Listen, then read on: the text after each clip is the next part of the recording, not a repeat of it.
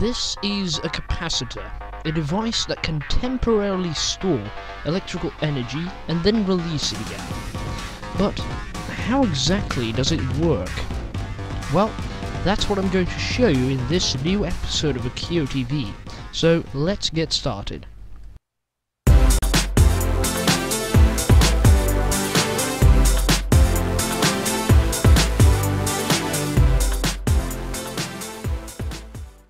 If we take a battery and we connect a wire to the positive side and we connect that wire to the negative side, then electricity is going to run through that wire. So what's going to happen is that electrons are going to flow from negative to positive.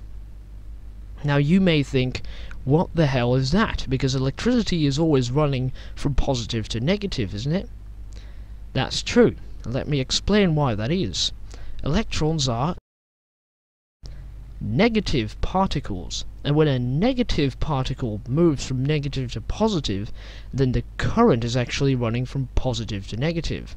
If you don't understand that, let me give you an example. Imagine that there is a -2 euro coin, so there is a coin that is worth -2 euros, and I gave the coin to you. Then you are actually paying me 2 euros, aren't you? So now that we know that electrons are flowing in the opposite direction of the actual current, we can take a look at how a capacitor works.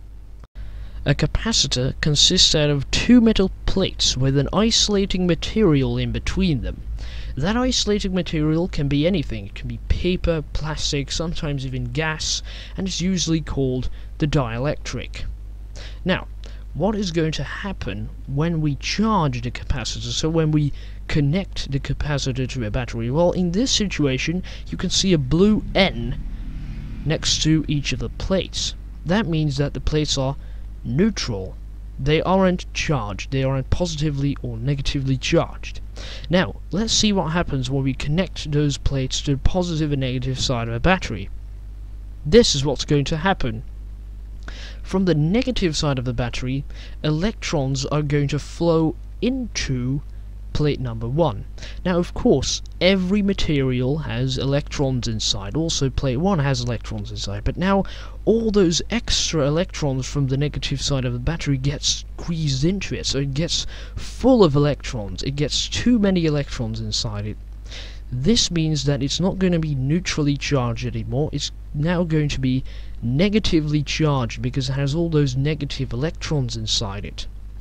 The other plate, however, is going to drain electrons because the positive side of the battery is actually sucking the electrons out of plate number 2. So plate number 2 actually gets a lack of electrons.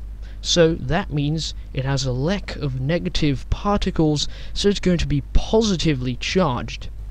After charging the capacitor, this is what the situation looks like.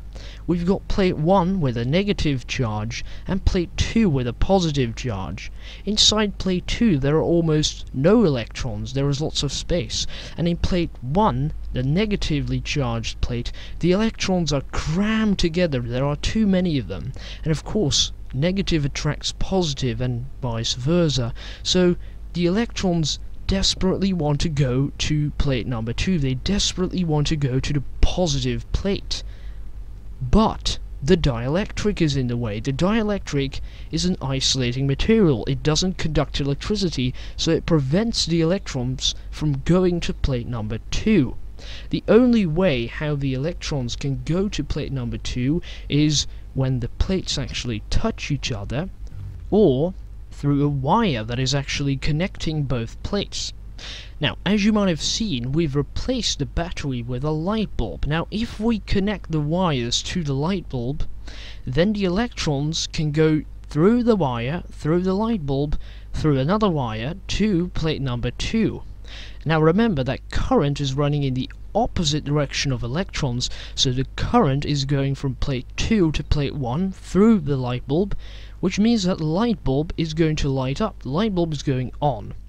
So now we use the charge that we put into the capacitor using the battery.